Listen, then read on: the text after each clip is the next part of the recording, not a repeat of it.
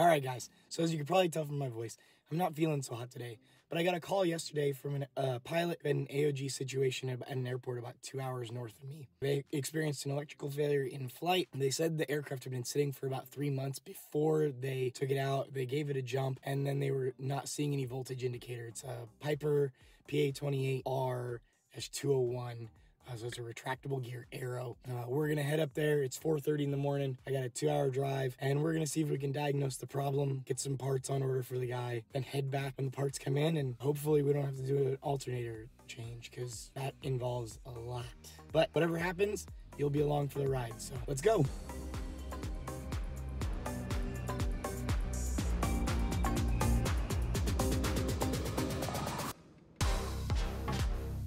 After a little over 2 hours of driving, we are finally here at the airport, and we're gonna go try to see if we can find this airplane.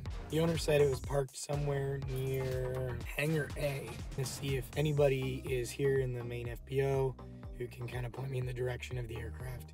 And we'll get it opened up and see what we can figure out. The saga continues. I get to the airport, it's dark. I'm hoping maybe somebody's at their hangar. I know none of the flight schools or facilities are open right now. They won't be open for a couple hours. This shows you the importance of communicating with your customer. I was given no information on accessing the airplane other than where it was located, and I'm not badged to be able to access this airport's through the fence areas. So I give the operations manager a call, ask him if there's like a temporary code I can be issued, and they say there's no gate codes. So now I'm stuck here waiting another hour. Hopefully I'm gonna be able to build a customer for this. I'm definitely gonna build a customer for this until the local flight school opens, and then I'm gonna have to have them give me access through to the parking so that I can get to work on this aircraft. For now, I'm gonna go get some breakfast and check back later.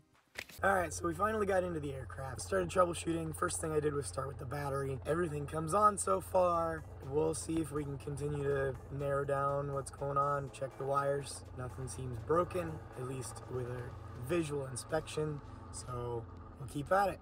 Well, guys, I'm actually really terrible at documenting my work, I guess, for YouTube anyway.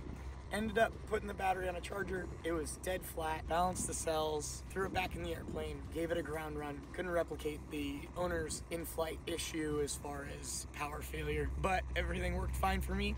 So I guess it was a 2-hour trip out and 2-hour trip back for a couple-hour diagnostic. Not a bad day's work, $200, and I helped out a pilot. It's good to go.